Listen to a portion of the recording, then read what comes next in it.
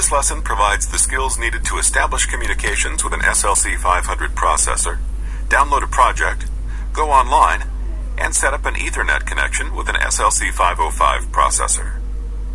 After completing this lesson, you'll be able to upload and download a project, go online and offline with an SLC 500 processor using a serial and an Ethernet connection, configure an Ethernet connection to an SLC 505 processor, and change processor modes using Rslogix 500 software. Establishing online communications with an SLC 500 processor will enable us to execute projects on our plant floor, monitor and troubleshoot projects, and edit and test projects. Before we can go online with an SLC 500 processor, we must complete some required steps.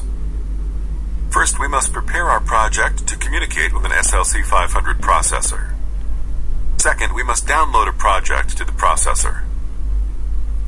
Once we've downloaded a project, we'll explore how to go online with an SLC 500 processor over a serial connection, change the processor mode, upload a project from an SLC 500 processor, go offline with an SLC 500 processor over a serial connection, set up an Ethernet connection with an SLC 505 processor, switch our communication connection from serial to Ethernet, and go online with an SLC 505 processor over an Ethernet connection.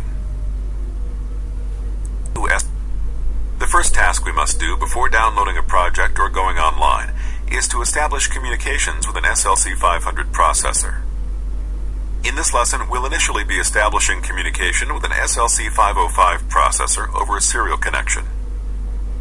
Before communication can occur, we must make sure that our SLC 505 processor is properly connected to our computer and that power is applied to the processor's rack. Let's first confirm that the serial cable is connected to the processor's channel 0 and to our computer's serial port. Next, we must confirm within Rslogix software that our RS-232DF1 driver is configured and running by observing the Rslogix Configured Drivers dialog box. Now let's configure Rslogix 500 software to use the RS-232DF1 driver for communicating with our SLC 505 processor. We'll launch Rslogix 500 software. Next, let's open the project file we'll be downloading to an SLC 500 processor. From the toolbar, we'll click Open. Then we'll locate and select the project file, and click Open. If the DF1 driver isn't displayed on the Rslogix 500 online toolbar, we need to specify it as the communication method for our project. From the Tools menu, we'll select Options. Then we'll click the System Communications tab. From the Driver drop-down list, we'll select the DF1 driver. Next, we'll click OK to confirm the driver setting. If we're prompted to use this new driver setting as the new project setting, we'll click Yes. The online toolbar now displays the DF1 driver. A properly connected serial cable is installed between your computer and SLC 500 processor, and an RS-232DF1 driver has been configured in Rslogix software. Define the DF1 driver as the communications driver for your project file. We can download a project to our SLC 500 processor. When a project is downloaded, it is copied from the computer's hard drive to the SLC 500 processor's memory. If the processor already has a project contained in its memory is overwritten with the new project. Since the ultimate goal of downloading a project and going online is to have a processor execute the project, we must make sure that we've verified the project and corrected any errors. Warning: use caution when downloading a project. Overwriting a project that is resident or executing in an SLC 500 processor's memory can lead to unexpected machine operation that can cause injuries to personnel or equipment damage. Before downloading a project, we must first select the processor with which we want to connect. To do this, from the Communications menu, we'll select System Communications. The Communication dialog box opens. Notice that this dialog box looks very similar to the RSWho window in Rslogix software. From the Communications dialog box, we'll select the DF1 driver. Notice that the DF1 network icon is animated. This indicates that the network is being browsed. Browsing happens automatically when we select the network icon because the Auto Browse feature is enabled. We want to connect to the SLC505 processor, which is node 1, so we'll click the SLC500 processor icon. Now we can download a project from this dialog box.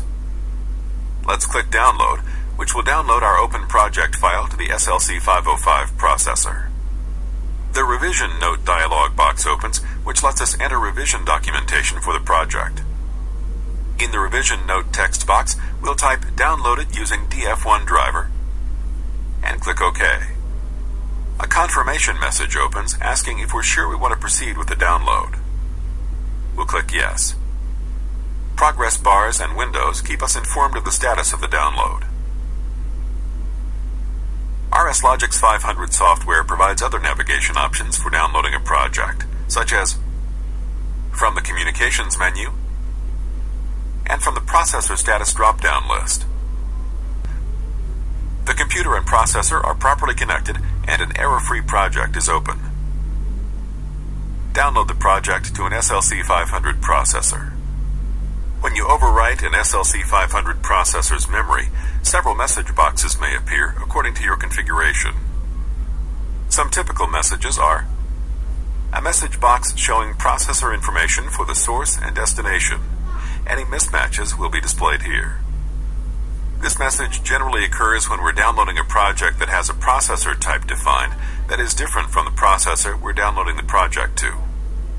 By confirming the message, Rslogix 500 software will update the processor type and resize any data tables in the project to match the requirements of the target SLC 500 processor.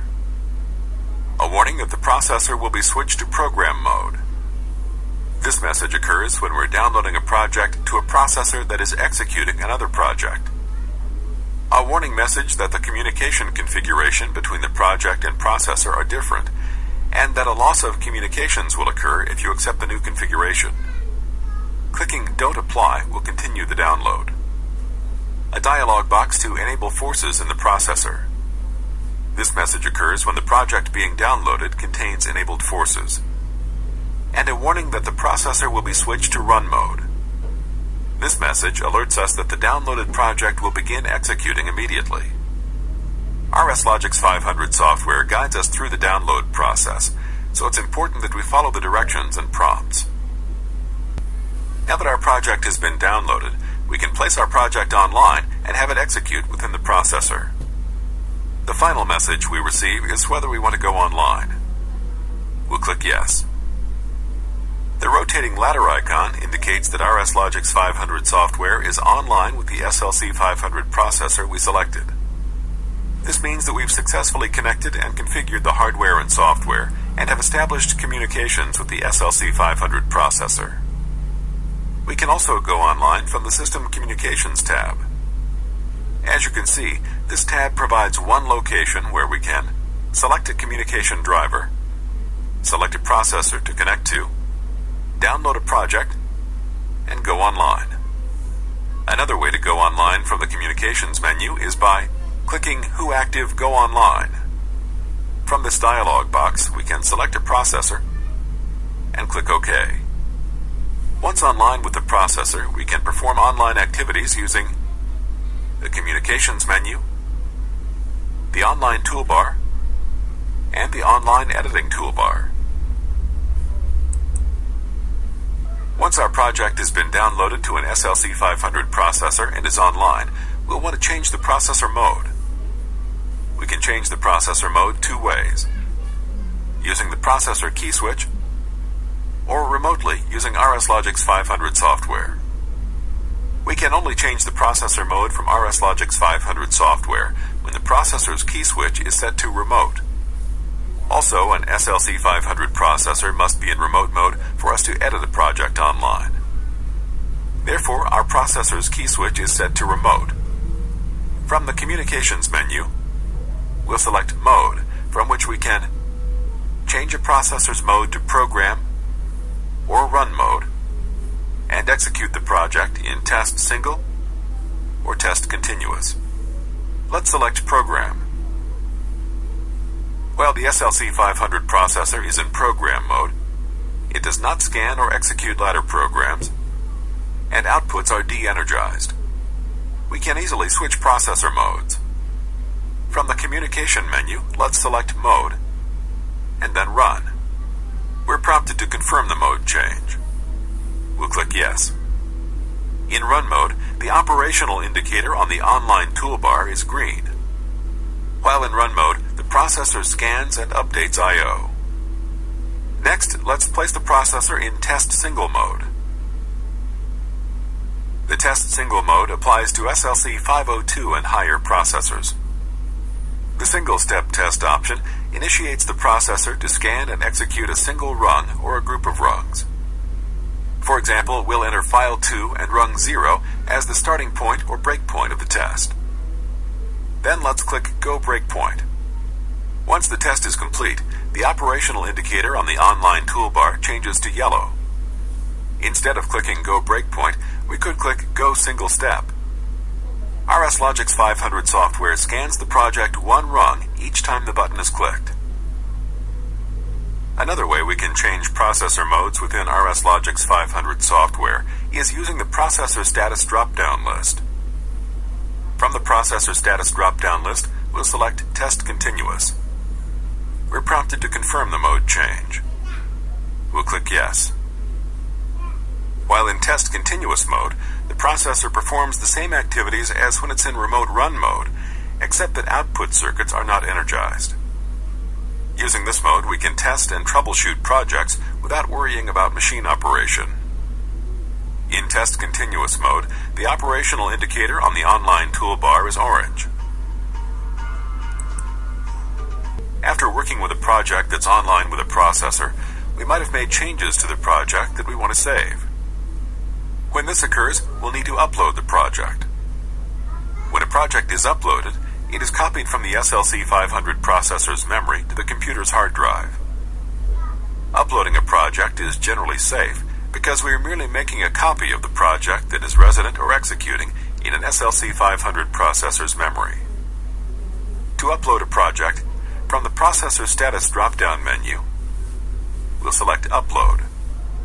A progress bar keeps us informed of the upload's progress.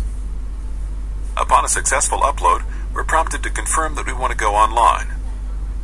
We'll click Yes. Now the project in our processor and computer are the same. We can also upload a project from the Communications menu and the System Communications tab. Let's upload the project again. From the Communications menu, we'll select Upload. We're prompted to save our changes. We'll click Yes. Let's enter a revision note to document the upload, and click OK. We may receive a message alerting us that data table values may have changed and to upload them. Clicking Yes uploads the data tables from the processor to our computer. Now that we've uploaded a project, we can go offline with the processor to make offline edits, do additional development, etc. We can go offline from the Communications menu or the Processor Status drop-down list. Let's use the Communications menu. We'll select Go Offline. We're prompted to save our changes. We'll click Yes. In the Revision Note dialog box, we'll click OK. We may receive a message alerting us that data table values may have changed and to upload them. Clicking Yes uploads the data tables from the processor to our computer. The project is then placed offline.